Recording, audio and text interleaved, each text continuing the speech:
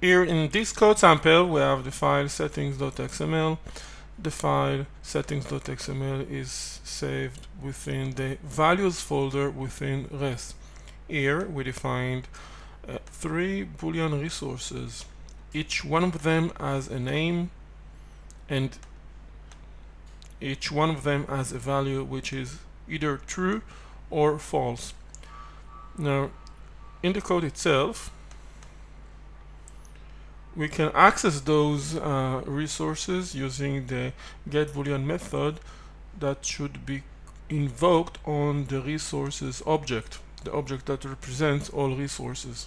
That's how we fetch those resources, the values of those resources, and use them in our code.